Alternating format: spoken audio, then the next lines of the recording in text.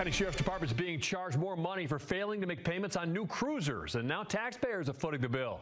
The sheriff says party politics are to blame. You're watching Wave News at 6. I'm John Bull. Myron Sari is off. The Scott County, Indiana Sheriff's Office is now getting collection calls from Ford after the county failed to make a $33,000 payment for 3 police cars it bought a year ago. County documents show Ford is now charging taxpayers a $600 late fee on top of the bills owed. Wave News troubleshooter Mark Stevens says the sheriff blames dysfunctional politics for the late bill. John, records show the sheriff's office had the money in its budget to pay for the cars last year, but the line in this year's budget for that finance payment was eliminated. The sheriff, who's a Democrat, blames the Republicans on the county council, which controls the money. I don't have $33,000 to be able to pay for this. And again, as everyone here in this county knows, they defunded my agency.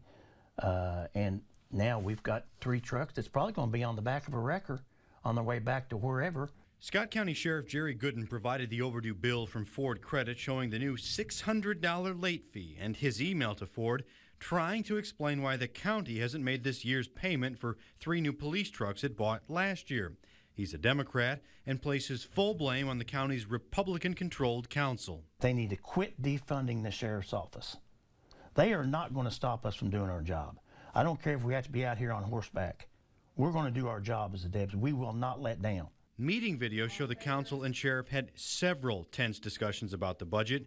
It peaked last October over a dispute about a pay raise for deputies. As a council, we've had to make many tough choices with budgets, and one of them is that we do not believe at this time that we are able to give $5 per hour raise as well as a 10% increase that has been requested by the sheriff. The council ultimately approved a budget $800,000 less than the sheriff had asked for, with no money for the car payment. Council President Lindy Eubanks said no comment when I called to ask about the car payment. She's married to former Sheriff Kenny Eubanks, who bought used cars from the Clark County Sheriff's Office, where he worked and has been caught up in the ongoing Jamie Knoll investigation.